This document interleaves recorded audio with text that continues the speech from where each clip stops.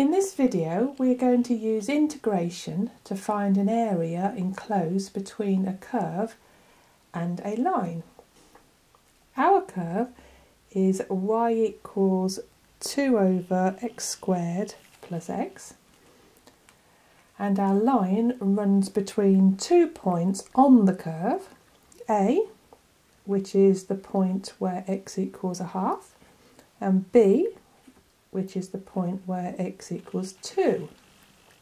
So first we need a plan. How can we use our knowledge to deduce what the shaded area is?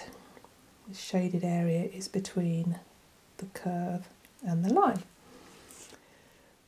We know that we can use integration to find this area, the area under the curve and above the x-axis.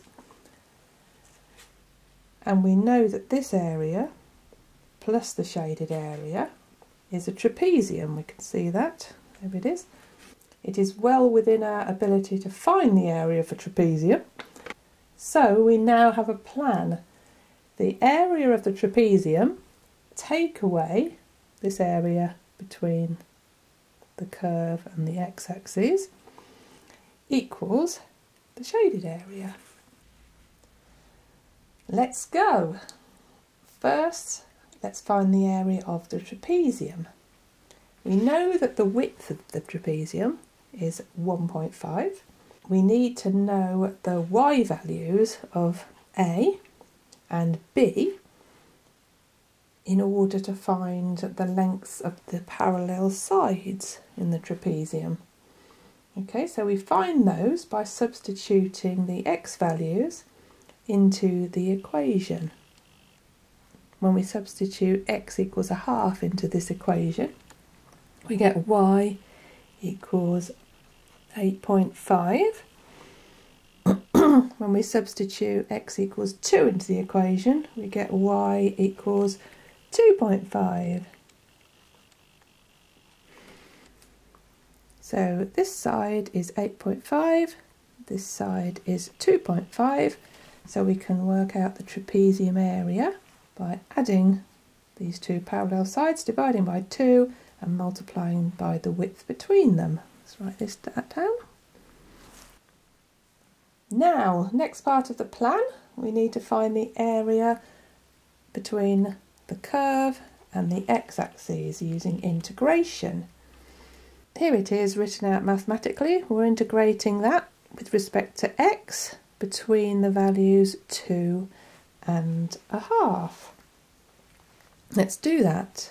So we've integrated, and now we just need to substitute 2 in and then take away the value when half is substituted in.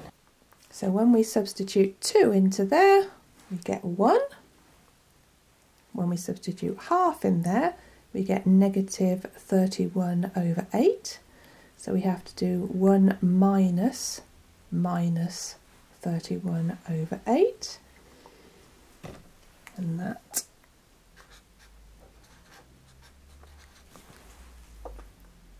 is that.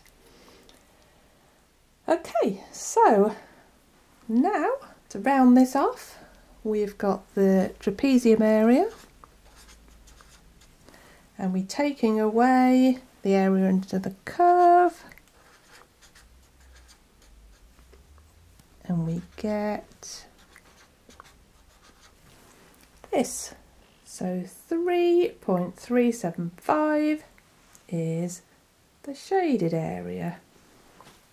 Bring it back down again. The shaded area just there. I hope this video has helped. Thank you for watching.